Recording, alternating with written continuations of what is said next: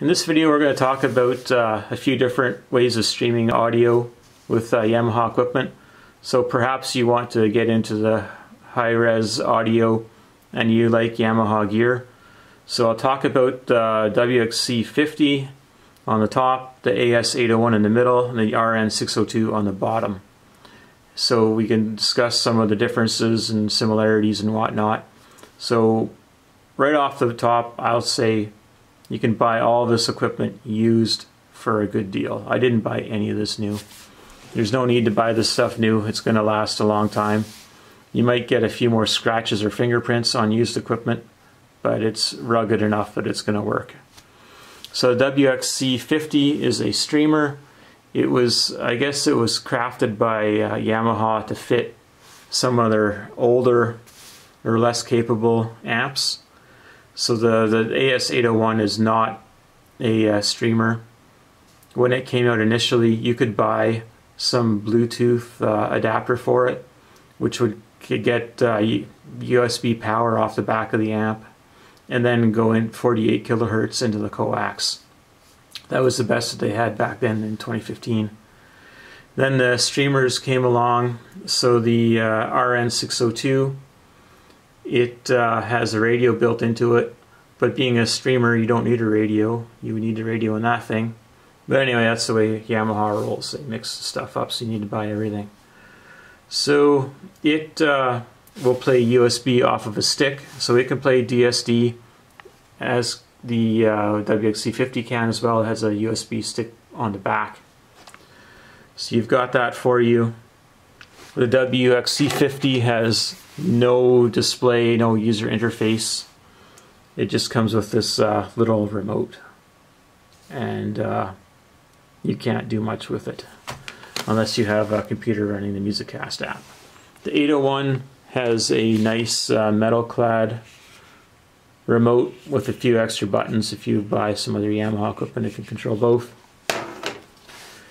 And then you can also, the RN602 has a very similar remote, but it's plastic entirely, and again it has the ability to run other equipment, which is good and bad. So our Yamaha only has like 2 different signal types for their equipment as far as remotes.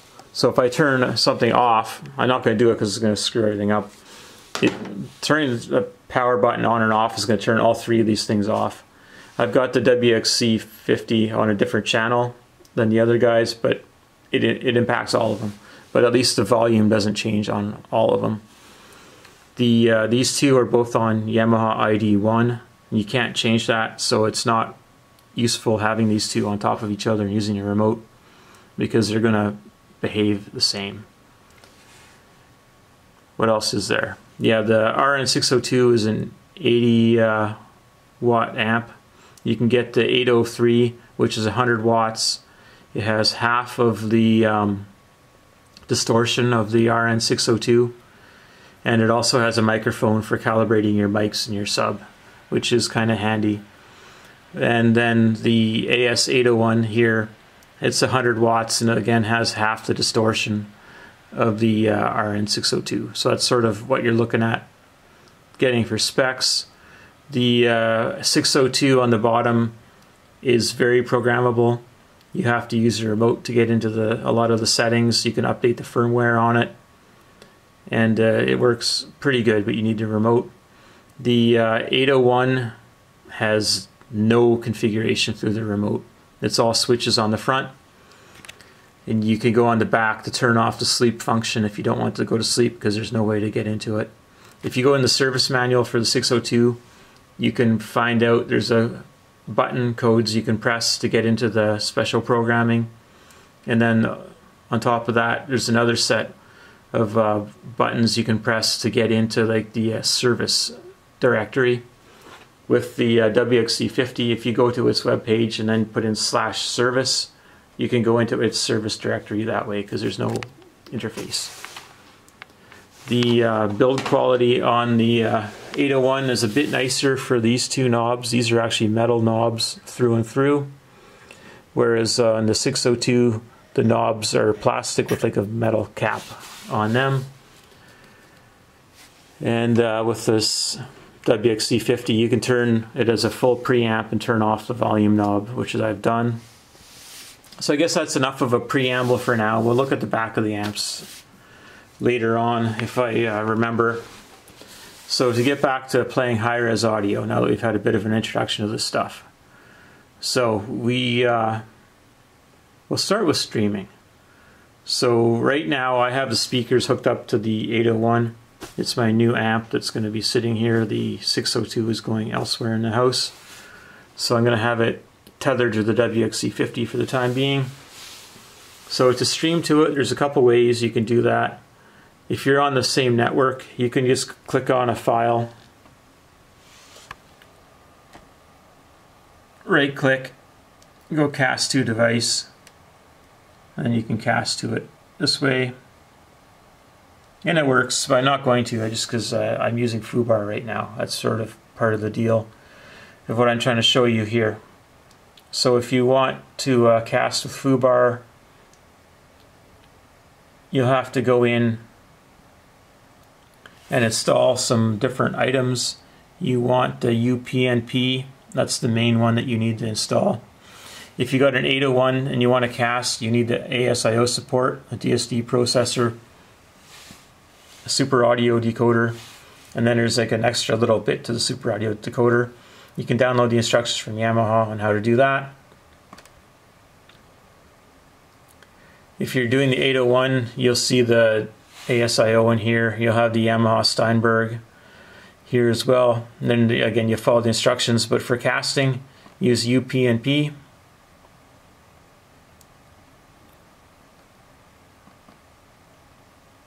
There's really not much of anything to set. You just set the bit rate here for the streaming. I just left it at 44,100. I think you can turn it up, but I haven't fooled around with that. Then you will go to library and you will start the UPN media server. Then you'll go to UPnP controller.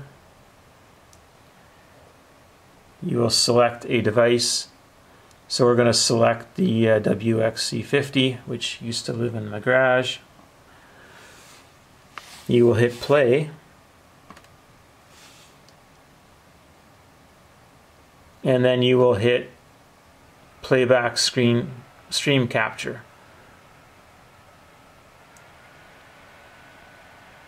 And this song has a bit of an intro, so I have to wait a second to see if it's going to play.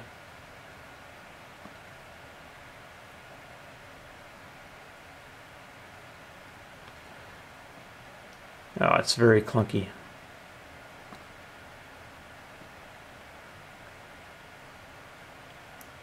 So it's in the playback queue. Yeah, so it's going. So that's about it for streaming that way. You should get to learn Foobar or JRiver or some of the other programs. They're not as easy, but you get better audio quality once you get them set up correctly. Another option would be to use the MusicCast app, so you can see that it's talking to the WXC-50. It knows the sample rate, and I'm going to change it because I don't want to be on server right now. I want to show a couple other things. If you want to know what the displayed data is, you go into here.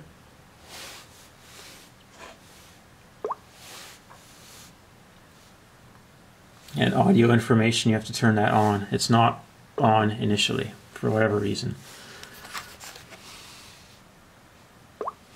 So I'm going to try a couple different things. So from this tablet, we're going to go to external source. I've got the same music on here.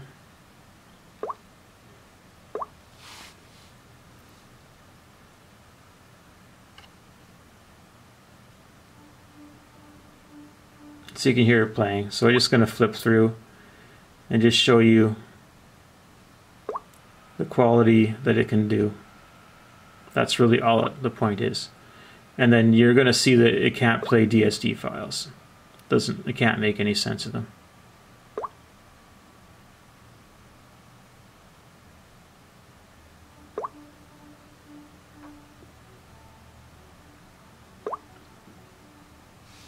So no luck there. So that was off of this tablet.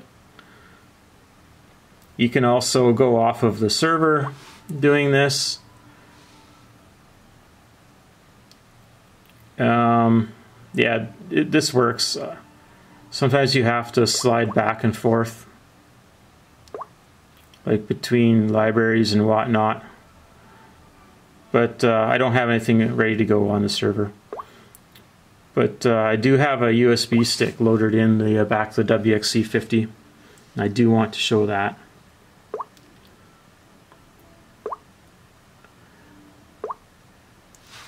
So again, we can play the flac.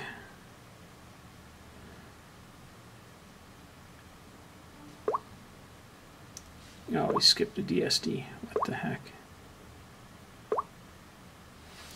Okay, so I guess the other DSD song there was likely the surround sound version. It won't play. So you can see I'm set to CD on here, and that's because the WXC-50 can't stream out of the coax for DSD. There's nothing. I have it plugged into coax, but you're not going to get a sound.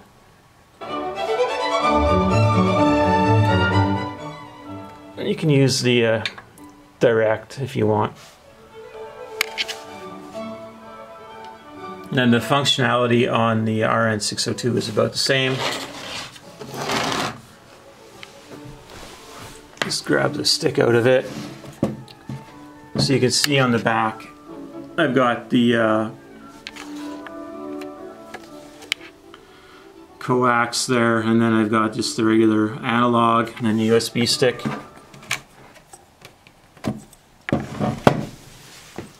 And then you need to format your stick as FAT32, which limits you to 4 gig files. Now if you want to play with the R-N602, it's quite a bit easier, right? Because you've got a remote and a display. So it knows what I did last. I just want to return. So yeah, go into high-res samples, into there. And then if you go to option, and then down, you can go to signal info and flac. And then you can start shuffling through. So it's good to do like a blind test, like you can just turn your back from the machine and shuffle through them and try to guess what signal quality you've got going on. And just figure out if you can determine the difference. And if you see 3 dashes, that means it doesn't know how to play that file, and it's just going to skip over it, basically. So, I guess we've covered quite a bit about the face of the equipment, how you can play it with foobar for DSD. I don't know if I mentioned it or not, but I have a 50-foot active USB cable, and it works. The printer cable, USB 2, it works. And the only time I've gotten a glitch is like if you receive an email, it'll flip back to like your PCM signal, and then it flips back to DSD. And so it doesn't like that. So if you get another audio signal come in, you'll get a glitch on the A-S801. Otherwise, the long cable, doesn't seem to be an issue. Let's go back to how this all started, right? So with the TV, so the optical is not so good. You should try to avoid using that. HDMI is better, but to get it down here, you need to have some kind of a DAC or whatnot. Otherwise, you're going to be limited to 48 kilohertz. Just going to move my tablet. The tablet is quite useful, not mandatory. Unplug this cable here.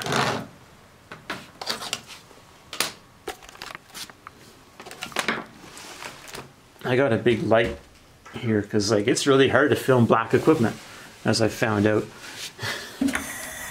So the side profile of these two units is identical.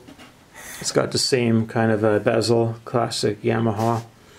The R-N602 is bigger.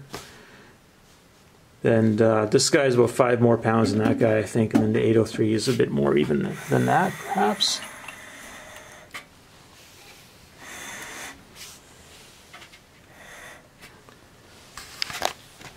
Try not to get in my shadow. You can see neither of these amps have a just a right-left audio out. They both have a low-pass 100 Hertz cutoff for a subwoofer. That works good. They do have out for the tape decks, if you're ever using such a thing. What else do we have here that's of note? The R-N602 has 2 optical ports and 2 coax ports, so you can get a lot more stuff connected to it. Whereas with the 801, you're kind of limited a lot with digital inputs. You've only got one of each. You got your USB, you got your coax, and you got your optical. And then there's a USB power over here. That's all it does. It's not an input. I've got biamped on here. So I've got a pair of Paradigm or Studio Reference 40 version 4 speakers.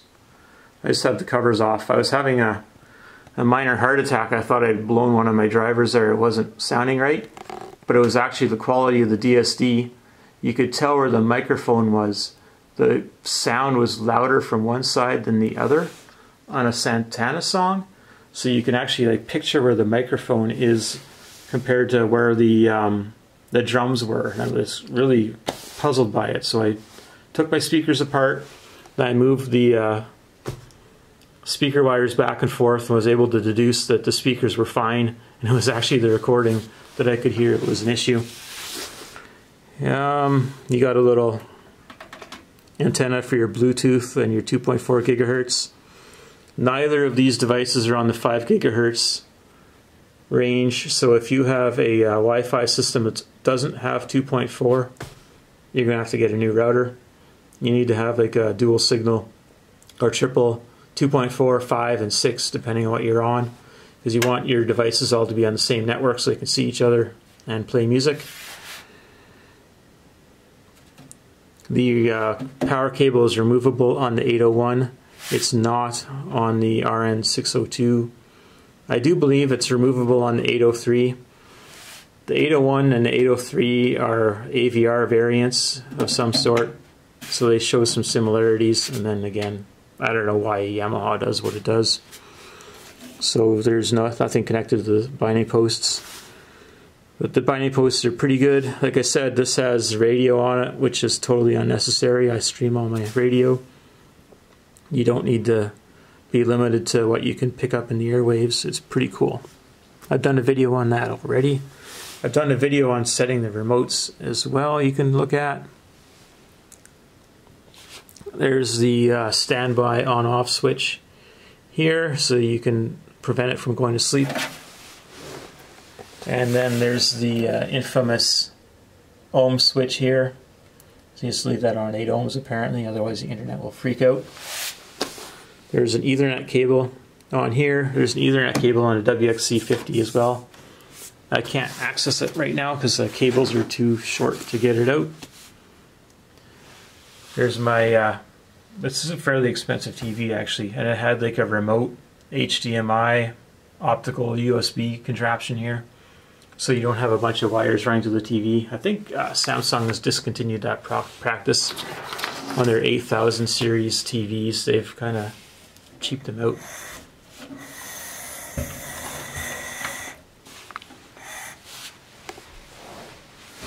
Okay, so there we are. I guess we're gonna shut it down. If anyone has any questions, feel free to send me an email or a message in YouTube. And if anyone knows how to do the DSD over DLNA with the WXC-50 or the R-N602, please let me know, because I have not figured out how to do it. So thank you for watching.